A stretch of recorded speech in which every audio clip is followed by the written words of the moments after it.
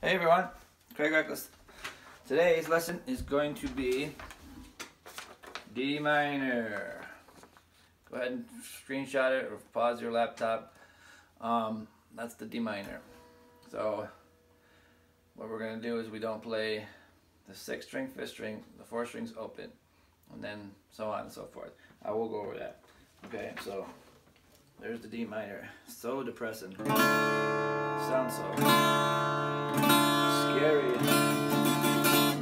So with the D minor, we'll go right down the strings here. We're gonna go.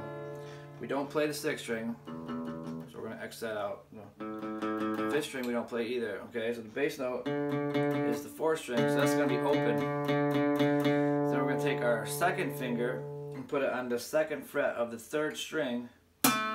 Okay, and then we're going to take our 3rd finger and put it on the 3rd fret of the 2nd string. And we're going to take our 1st finger and put it on the 1st fret of the 1st string. There you go. Look at that.